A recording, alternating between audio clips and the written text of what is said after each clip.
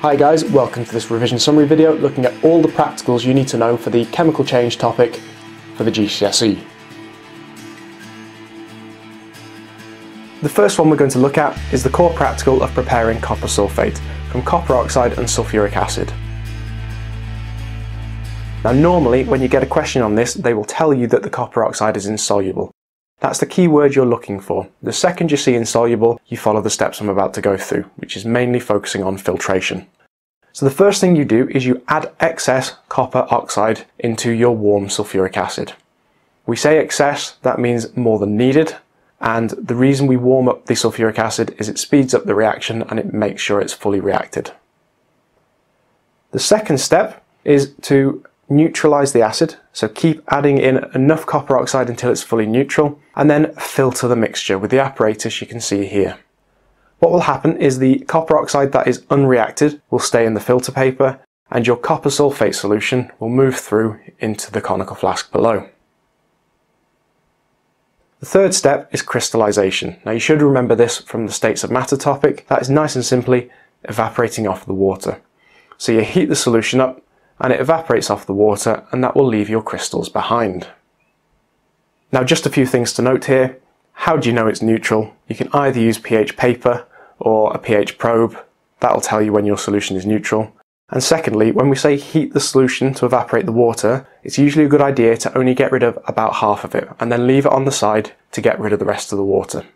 If you leave it to cool, the rest of the water will evaporate off and you'll get larger crystals.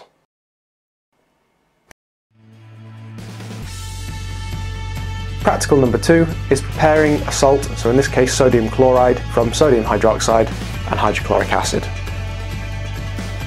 Now the key here is both sodium hydroxide and hydrochloric acid are soluble, and the step you need to use here is a titration. You can't use filtration because you have no solid to filter. The particles are too small, it'll just go straight through and everything will be collected in the conical flask. The other thing is the pH won't stop at pH 7.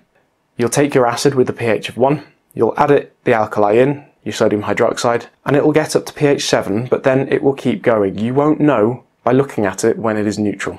So if you keep adding it, it will become an alkali, unlike with the core practical I just talked about. So what do we know? What can we do to make sure we know it's neutral? And that is the titration steps. So number 1, you take a burette, that's the large thing as you can see on the right hand side, and you fill it up to the 0 ml line. Once you've done that, measure out 10 ml of your sodium hydroxide. It doesn't need to be 10 ml, it could be 20, 25, whatever you want to put down in the exam, that's fine. Use a pipette, that's the equipment you need to use. And then add it to a conical flask. Now I've got a beaker down here, a conical flask or beaker, it doesn't matter. Step 3, add your indicator. Now try and remember phenolphthalein. This is probably one of the better indicators. It gives you a clear sign of when it's finished reacting, when it's become neutral. Add it in and it will go pink straight away. Once you've done that, turn the tap and start to add in the acid to the alkali nice and slowly. And you're going to do this until it goes colourless. The second it goes colourless, you turn the tap off. That's how much acid it takes to completely neutralise and make your solution pH 7. Once you've done that, repeat all those steps again. Take an average. Once you have your average, you then need to repeat it without the indicator. Reason for that being, it must be pure. If you have your indicator in there, your sodium chloride crystals will not be pure because you'll have phenolphthalein with them. So you must do it without an indicator. Once you've done that, use your crystallization technique. Place your sodium chloride solution into an evaporating basin, heat it, evaporate off about half the water, leave it to cool, and you'll get your sodium chloride crystals.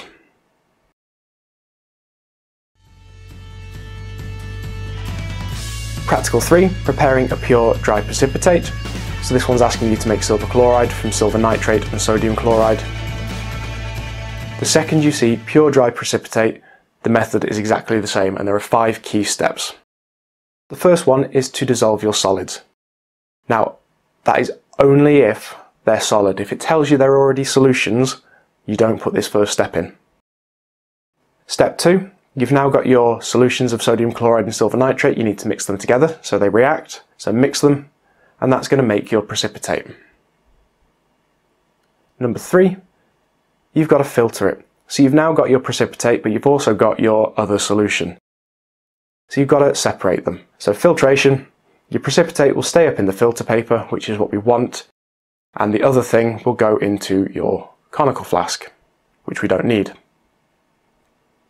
Number 4, it's going to be impure, your precipitate is. It's going to have some of the remaining solution left with it. If you leave it to dry, it will not be a pure, dry precipitate. So what you have to do is you have to wash it with distilled water. If you give it a rinse, that will remove any impurities. They will go through into the solution below. And then finally, number 5, you need to leave it to dry. Nice and simple, 5 keywords, which might get you 5 marks out of 5 in an exam. Dissolve, mix, filter, wash, dry.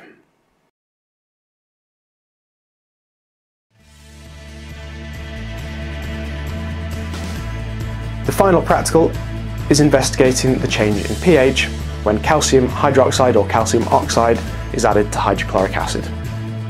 So you need to know the steps again of how you can do this investigation. This is the second core practical, so it's highly likely to come up. So the first thing you want to do is measure out 50 centimeters cubed of your hydrochloric acid. It doesn't have to be 50 centimeters cubed, choose a volume.